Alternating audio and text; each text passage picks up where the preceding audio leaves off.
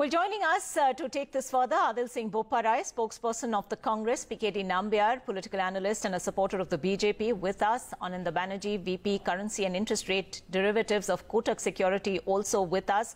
Perhaps with the example of Sri Lanka in our very neighborhood, isn't it really time to take aggressive steps? PKD Nambiar, can we afford to turn away or be blind? Kaushik Basu, speaking a short while earlier to my colleague Nidhi Razdan, made the same point. You have this living, breathing example of Sri Lanka in our very own neighborhood, where literally a revolt of sorts has been triggered by, something that could perhaps happen to India going ahead.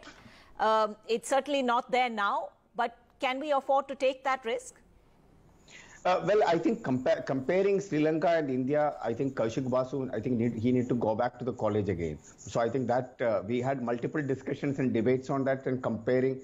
There is a fashion that whenever there is according to the convenience, we start comparing our economy to Pakistan, Bangladesh, Nepal, and Sri Lanka. And when it comes to something else and any positive side of it, then we straight away go towards to the West or into the Europe. I think let's talk about there is no doubt that the dollar is becoming more and more stronger, and rupees has really gone weak if it is touching 80, that is definitely a matter of concern. And that does affect every common person of this country. As Adil also said, we have been, for the last 70 years, we have been in an import-based country more than an export. So I think there is no doubt. But then we also need to understand India is not anymore an isolated island. We are connected to the world. There is a situation which is prevailing across the world, and you need to understand it is not like you are played the bite of Mr. Modi. Now, Mr. Nambiar, you were here when we played out that earlier soundbite of the Prime Minister's from 2012 when he was making precisely that point to target the government. He talks about, he references Nepal, Bangladesh, Pakistan. Ankita, I'm just coming to that only. I wanted to, in fact, you played that clip is the most ideal way to start this debate. You know why?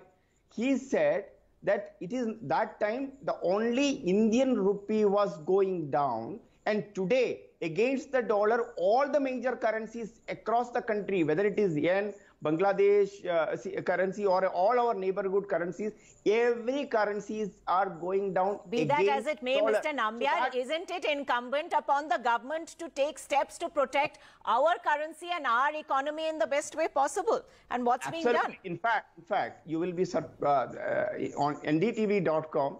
There is a report. If you can also go through it.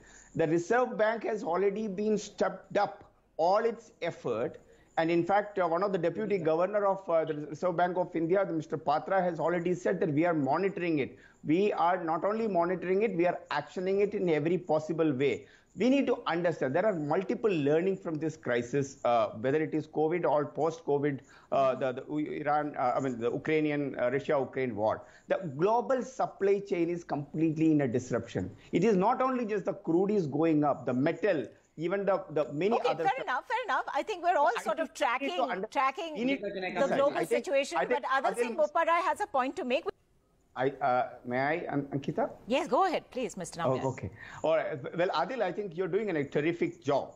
But the unfortunate thing, what you're making a biggest mistake is that you have become like a Modi maniac. You only use the word Modi instead of Rahul, and you don't even understand what's happening on the Indian economy.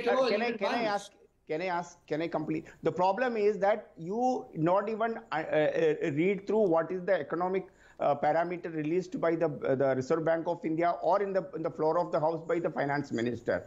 There is no doubt the inflations are high. There is no doubt that there is an Ukraine or Russia war. There is no doubt that there is a global challenge which is taking place. There is no doubt that the globalization was first started during the Narasimha Rao government, and our former Prime Minister, when he was the finance minister, that is when the globalization and liberalization of economy happened.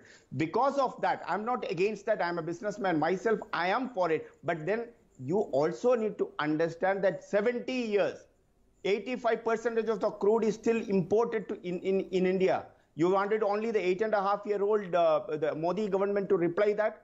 why your government have not been able to produce oil. Mr. Nambiar, you know, we could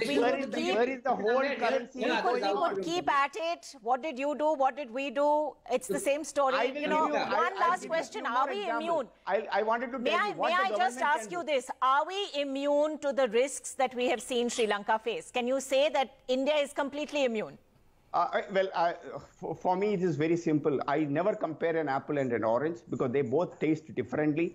What is the size of Sri Lankan economy? What is the size of the population of Sri Lanka? It is even smaller than the neighboring state of Kerala or Tamil Nadu, much smaller. So India is such a large country of 1.4 billion people. Now we are a 3+ trillion economy and having a foreign exchange reserve of reserve of almost 600 billion. Now Adil asked that what is this government doing? I will tell you what is the government is doing. Despite so much of international pressure, the government of India is now started buying crude from Russia. And please note, not against the dollar, against the ruble. Not only that, I will tell you the next of the thing. From Iran, we are buying most of the price rise, unemployment, widening inequality, social polarization, depleting rupee. These are the parameters on which the government has to be judged. And of course, we could be talking about each of those issues for a very long time indeed. But I do have to call this to a close now. Thank you all for joining us. We'll take a quick break. Back with more.